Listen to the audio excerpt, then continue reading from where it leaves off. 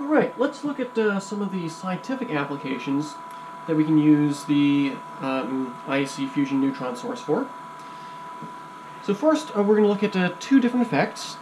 One is inelastic neutron scattering, and the other is neutron activation analysis. So I have the GR135 Plus radioisotope ID unit. This has a sodium iodide simulation detector in here, which acts as an X-ray or gamma ray spectrometer. So I'm going to place this in close proximity to the neutron source. And between this and the IEC system, there's an 1/8 of an inch of lead, and that'll help screen out any residual X-ray bremsstrahlung from the electrons colliding with the vacuum vessel's shell. The amount of X-rays that come out is negligible, but this is a extremely sensitive detector, so it will pick up some of those higher energy bremsstrahlung X-rays, which are not shielded by the 1/8 inch stainless steel shell. So an additional 1/8 inch of lead will reduce that by about a factor of 3 as well. Then I'm going to take some stainless steel bar stock, and I'm going to place it next to the GR135 Plus. Now in this case, the neutrons will come through the lead and strike the stainless steel, and that will generate scattering gamma rays, which will be picked up by the GR135 Plus. The other thing to look at is neutron activation analysis. I have a piece of indium foil here. I'm going to place that on top of the moderator for the neutron detector tube and sandwich that between an additional high-density polyethylene rod. So that should moderate some of those neutrons for neutron capture. So now I'm going to turn on the IEC source and put the GR135 Plus into identify mode, and this will start integrating that X-ray and gamma ray spectrum.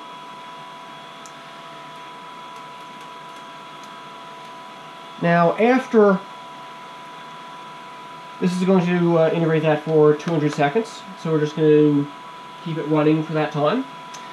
Now after that time, I'm going to also measure, while that is processing the data, I'm going to measure the X-ray emission or gamma ray emission from the indium foil. Right now I have a Ludlum Model 18 set up with a Ludlum 44-9 probe. The background counts on this is around 50 counts per minute. So we'll see what that indium foil produces. Alright, looking at the timer, it's around 50 seconds in. So let me take the camera and look here. Now here, we're seeing is some of that bremsstrahlung spectrum on the very low end of the detector, and it's just past 70 seconds, and it's integrating up all the way to from around 10 kV to 3 MeV. The indium foil is placed in between this HDP rod and this HDP moderator, and the system is running. So we have that nice star mode plasma. And right now, since the system is pretty well conditioned, I think I can get a little more out of it. It's producing around 1.5 e to the 6 neutrons per second.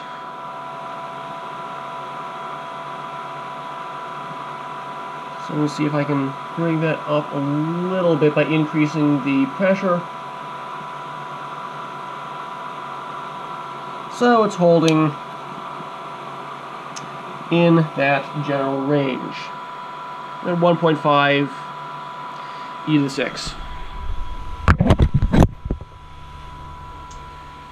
Okay, so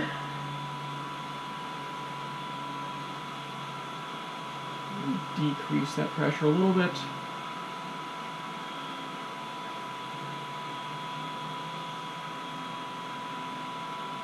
(150 seconds).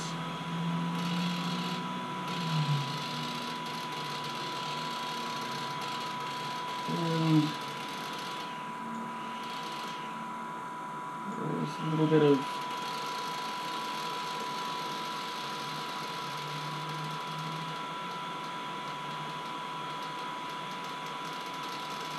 arcing on that insulator.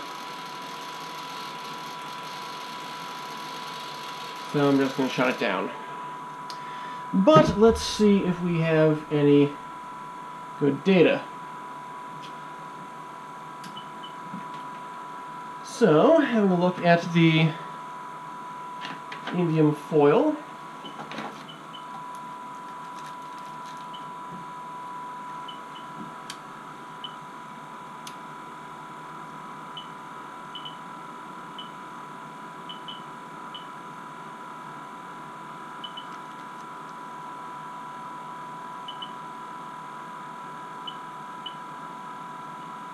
Not seeing much, but let's have a look at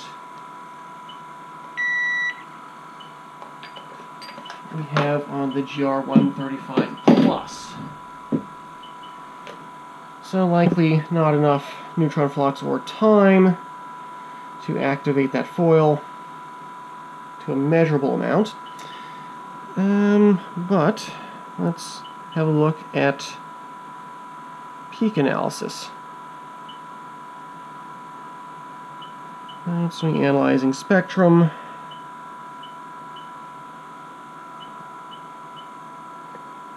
There's a bunch of peaks that detected, and it has one at around 864, and that's pretty close to around the 840 keV peak for neutron inelastic scattering off of iron 54. So let's have a look at what that spectrum looks like. And zoom 4x.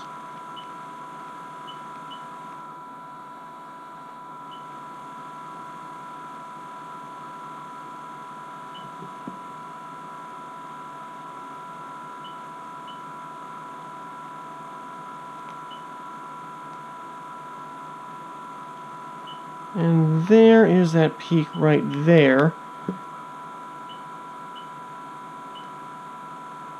So that should be inelastic neutron scattering peak at around 840 from iron 54, or it could also be inelastic neutron scattering from the aluminum frame. So there's some basic analysis which can be done with even a modest amount of neutron flux.